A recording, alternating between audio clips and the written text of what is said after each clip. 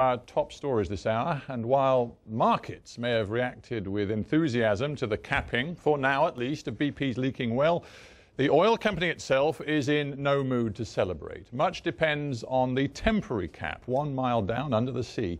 If it fails to hold, BP's credibility and maybe its future could once again be under threat. I'm joined here in the GMT studio by Richard Pike, a former executive at BP and the chief executive now of the Royal Society of Chemistry. Richard Pike, you know an awful lot about the technical operation that BP has been undertaking. Is this a watershed moment? Does it mean that BP now has control of this leak?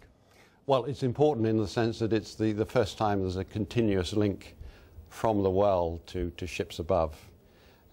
It's given them the flexibility to turn the oil on and off, to check this cap, which is really a way of checking the overall integrity of the top of the well. But then the most important thing next is what's happening at the bottom of the well. In other words, 2 miles below the seabed, you've got another thing about to continue, which is the drilling of the relief well. But that won't be ready for some time, will it? Well, that'll be about 2 weeks. 2 weeks. In the meantime, I was rather surprised to learn that BP's plan is to keep the valves closed on this cap for maybe 2 days, but then to open them and let the oil flow again. Why would they do that? Well, the idea is to keep testing the integrity of the top of the well.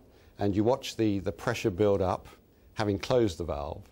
Then the valve can be slightly opened, the pressure will go down. They'll close it again, the pressure will go up. And in many ways, it's the sort of technique you use even on land to check out new equipment. So it's a question of checking things out for a few days. They'll then assure themselves of the integrity, and then they'll really think more clearly about what's happening 2 miles further down. What the United States government wants, and more particularly what the people of the Gulf Coast want, is certainty that in the next 2 weeks, you talk about that 2-week period, BP is sure that it can permanently block this leak. Can we now be sure?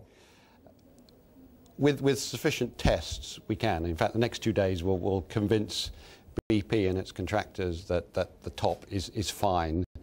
There is then the risky business, and there is still a risk of putting the cement at the bottom of the well. And there, the relief well is coming within just a few feet.